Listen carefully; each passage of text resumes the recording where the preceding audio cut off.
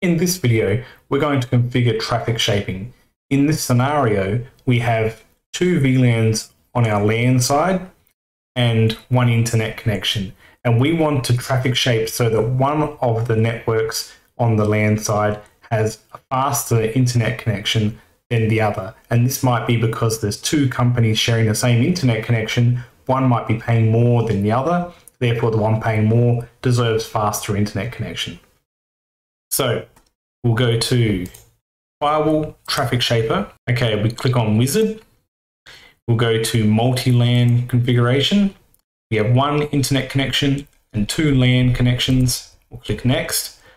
We'll choose our LAN 1 and our LAN 2 in the top two sections. And in the bottom section, we'll make sure WAN is selected and we'll choose a speed. We'll say 10 megabits. And we'll say also 10 megabits. So 10 megabits for up, 10 megabits for down, and we'll hit Next.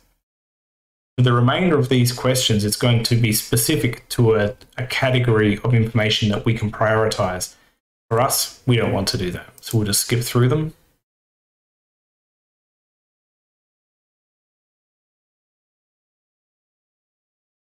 And we'll hit Finish.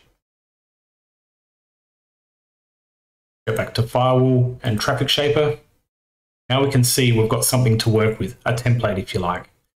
So we can click on LAN 2 and we can see that it's changed our format, but it was 10 megabits. We might actually make that 2. We'll hit Save. And we'll go over to LAN 2 and we'll make that 20 megabits and hit Save. And apply. And now we've configured LAN 1 to be at one speed and LAN 2 to be at a different speed.